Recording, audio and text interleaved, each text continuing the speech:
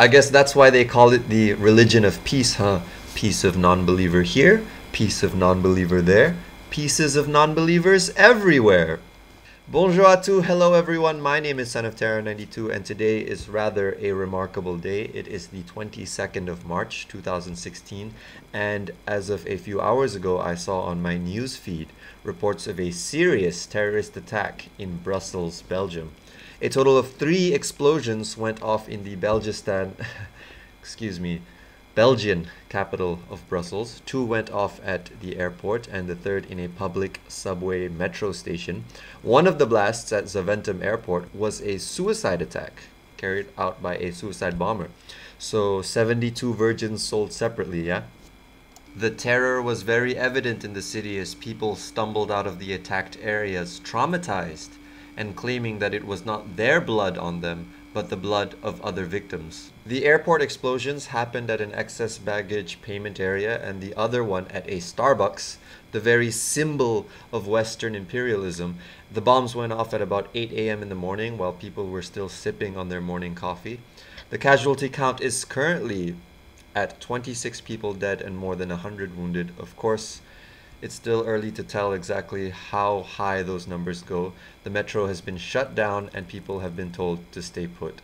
The attacks happened as retribution for the recent arrest of Salah Abdel Salem, the leader of the November 2015 Paris attacks.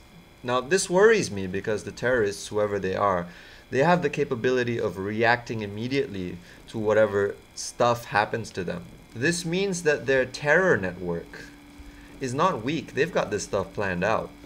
This incident, alongside the migrant crisis of the past year, which saw hundreds of thousands of refugees fleeing the chaos in the Middle East, has resulted in this sort of attack becoming something that's pretty much expected to happen at this point. It's all just a matter of time.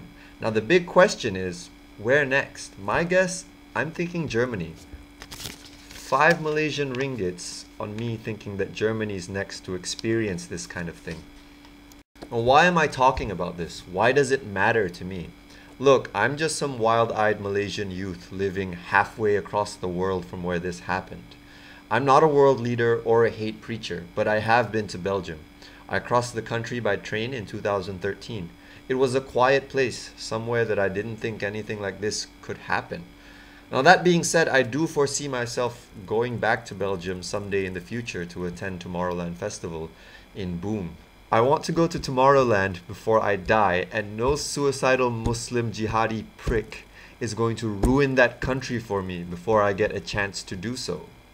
So my heart's with Belgium on this one. It's a different world that we live in compared to before. The impact of a terror attack is more harmful in the aftermath of the attack because of the disruption of normal everyday functionality. The fact that we have to put extra security in a lot more normal everyday places, that's how the terrorists win. We often think of this kind of situation as a clash between Eastern and Western civilization. But in the long run, there is no East or West. Astronomically, when viewed from the vantage point of outer space, it's more accurate just to say human civilization.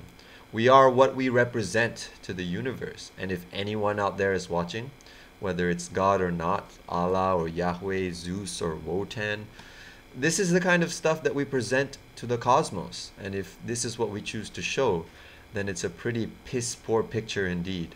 This is why I do what I do here on Science Epic. I spread the ideas of science and chill. Science and chill. Just be cool, be nice to each other, and explore the universe. Here on Science Epic. That's all from me. Until next time, tot ziens.